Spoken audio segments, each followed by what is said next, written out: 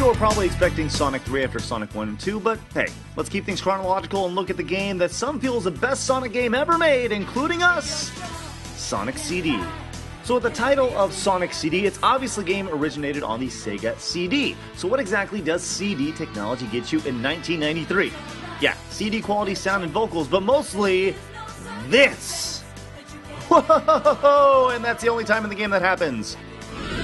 The big thing with CD is that it featured time travel, and as we established from previous videos, time travel makes everything better.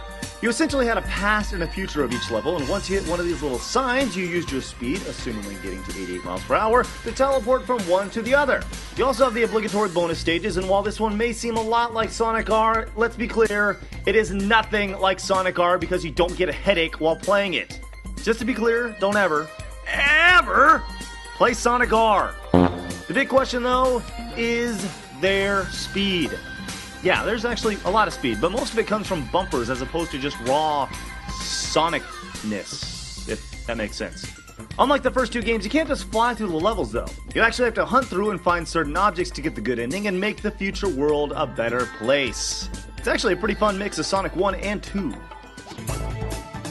There were a lot of firsts in Sonic CD. First CD sound, first time we saw a save feature in a Sonic game, first time we were introduced to the adorably cute mini Sonic, and the first time we met Amy, who was the first character to be introduced in a long line of characters that never should have been introduced. The first time you see her, she literally attacks you and clings to you until you jump out of her grasp. Guys, just a little warning from a friend who's been there in the past. When a woman is clingy, like Amy in this case, drop her like a bad habit. You've been warned. Next time, you guessed it, Bubsy the Bobcat. Okay, Sonic 3.